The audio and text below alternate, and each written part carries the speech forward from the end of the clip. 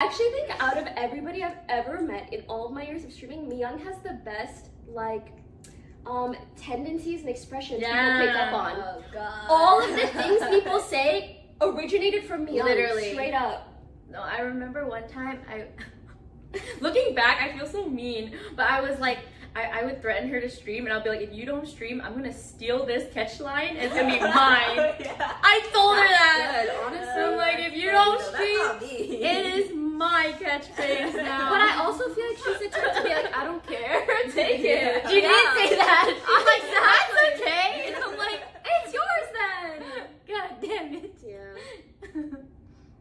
Oh my god, they're all saying bye, see you later. Yeah. Oh Her bye, see you later. And I feel like she has a particular, what do you call it? Almost like a tempo of how you speak or joke. And I hear everybody do it. I'm like, this shit came from her. I did.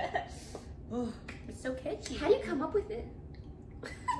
She's just her. It's just her. No, it's like a cleverness. It's like a wittiness too. A wittiness, Yeah. that's the word. When I first introduced Miyoung to like Lily and the group and stuff, I remember the first thing I said is she's the funniest girl I ever met.